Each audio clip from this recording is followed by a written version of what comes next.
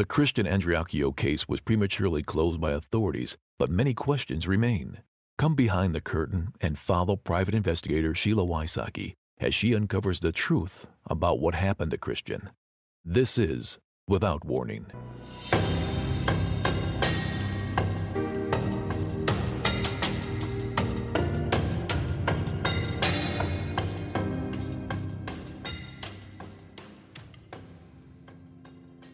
Ray Andreacchio is Christian Andreacchio's mother. An open letter to the people who hold the fate of my son in their hands. When a parent loses a child, their world stops. It is the closest thing to experiencing your own death while still living and breathing. But you are living and breathing, and you do still have other children and other responsibilities, so you carry on. And as time goes by and people move on to another tragedy or celebrate their own milestones, you continue to tread water. Half of the time wishing you would drown, and the other half of the time feeling guilty that you don't. And time keeps going by, time that can heal most wounds but not all. The only thing worse for a parent than the death of a child is the death of a child by violence. A totally avoidable tragedy if the person who killed your child had what? Made better choices, had better parents, not been on drugs, been a nicer person. At the end of the day, it comes down to a person deciding that your child's life was less important than theirs. Their child's life was less important than what they stood to gain.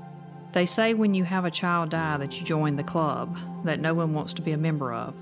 When you have a child murdered, you become a member of a club that is much smaller and comes with its own unique challenges. One challenge that I did not expect and should not have expected was the fight to find justice for my child. It has been a long 3 years. 3 years filled with sadness, overwhelming grief, frustration, disbelief, disillusionment, and anger. Prior to my son's death, I never had much interaction with law enforcement. I thought all was right with the world overall. Ironic enough, I voted for some of the people who later would betray me. I foolishly thought most people are inherently good and would do the right thing. People who I had helped many times when they were in crisis would later show me their true character.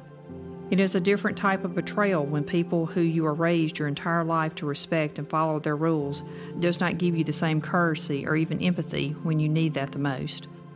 Over the past 3 years, there has been frequent interaction with local and state law enforcement. The interactions have been widespread and range of personalities displayed. Some have been apathetic and disinterested, not taking the time to put themselves in my position and thinking, what if this was my child? Others have truly appeared to be concerned, but have been stifled by those who want to maintain the status quo of, if I don't ask, I don't have to tell mentality. And then there are those who just didn't bother to return a phone call because what would they say? They couldn't tell the truth. That would be bad for so many people. So they just didn't call, feeling this made them less culpable. But of all those people, the worst were those 2 or 3 that smiled sadly, patted your hand, and told you as they led you out of their office that they were going to take care of everything. And then as soon as you left, they were planning ways to keep justice from happening. Dishonest people, people with no conscience, people who were not much better than the criminals they were sometimes incarcerating when they deemed fit. Not when a jury reached a judgment, but when they reached their judgment. Not caring that they were playing with the emotions of not one person, but an entire family of grieving souls. Not caring that we could reach an almost euphoric high when we received a phone call of hope, but could come crashing down to the lowest low a day later when they did not follow through with what they had promised. This roller coaster of emotions that was only made worse by the incessant waiting and more waiting.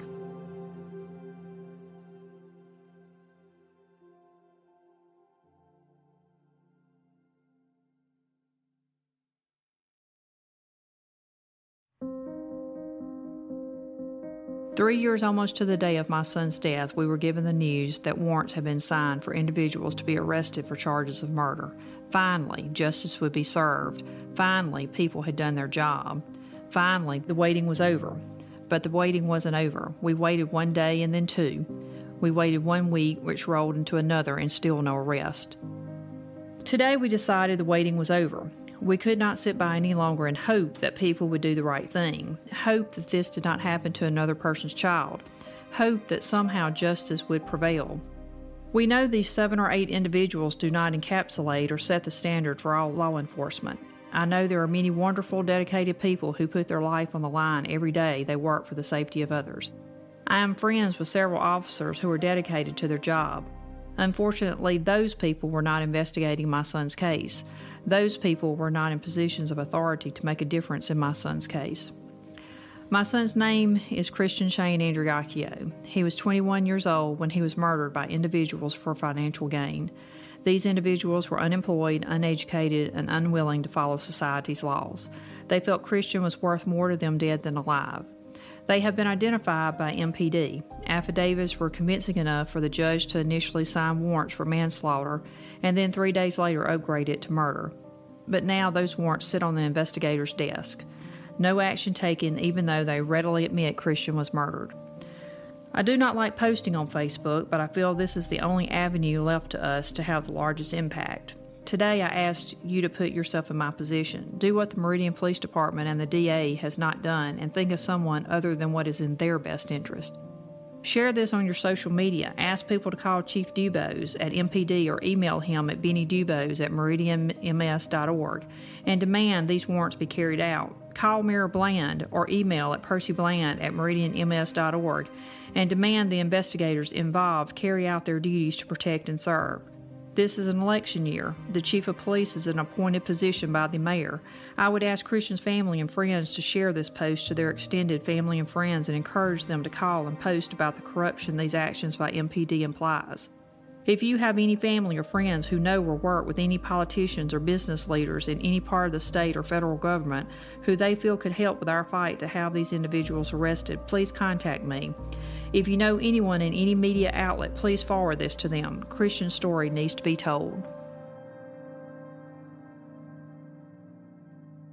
Meridian is the sixth largest city in the state of Mississippi. The population is approximately 38,000. It's located in the East Central Hills region of Mississippi in Lauderdale County. The area surrounding the city is covered with oak and pine forests.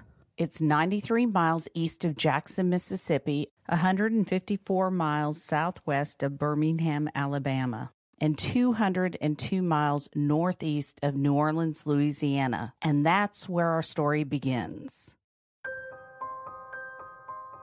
Christian had worked for Magnolia Marine ever since he was 18 years old. He worked on the Catherine Berry, which was the name of his towboat. He would make the route from below Baton Rouge, Louisiana, up to the other side of Chicago, hauling asphalt. It was like liquid asphalt. And when he was contacted by Dylan stating that Whitley was riding around with someone in his car, he was around the New Orleans area, and so he made arrangements for Dylan to pick him up on the shore somewhere close to St. Rose, Louisiana, which was, I think, on the outskirts of New Orleans.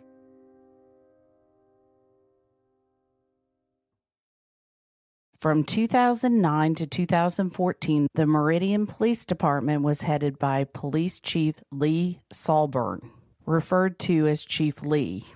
On February 26, 2014, Christian Andreacchio was murdered. And on June 3, 2014, Benny DuBose was elected to Chief of Police and replaced Chief Lee. The Meridian Police Department consists of 115 full-time officers, but also has part-time and reserve staff available. Its Criminal Investigations Division responded to 4,000 cases, 2,000 of which were felonies. Yet, it has been described as, quote, the safest city in Mississippi with more than 30,000 people. The only daily newspaper printed in the city is the Meridian Star, which has been in operation since 1898.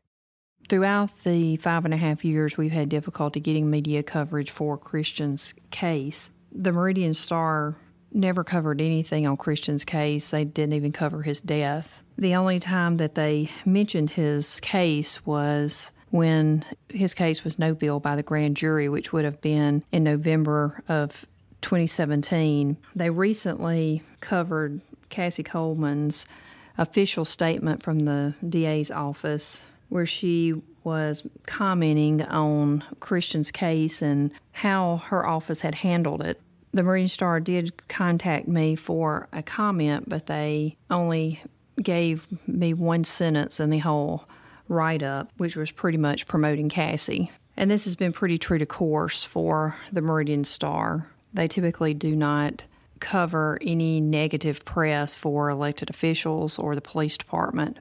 Last fall, I received a call from Dennis Cooper, the producer and narrator of the podcast Culpable. He wanted my help on a case he had been following for a year, asking me to help with mistaken suicide. The way so many of my cases begin, I declined because of my schedule. I've been working on a story recently, and I want to tell you about this, but I'm sure you're super busy.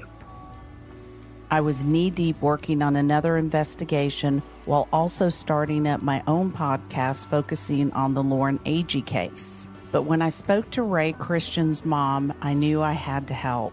So this season on Without Warning, I'm going to take you step by step through my investigation of this case and deep dive into the lives of those involved. We will talk to experts, listeners, and hopefully new evidence will come to light. This season on Without Warning, we will be the voice for Christian.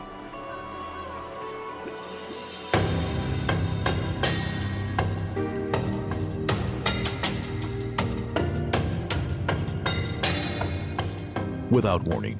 Executive Director, Executive Producer, and Host, Sheila Wysocki. Producer, Aaron Parker. Mix and Mastering by Resonant Recording. And Announcer, Tim Evans. Christian's family gives their full permission for any and all details to be shared in hope that the truth will come out. If you know anything at all, call 1-888-599-0008 or email tips@SheilaWysocki.com.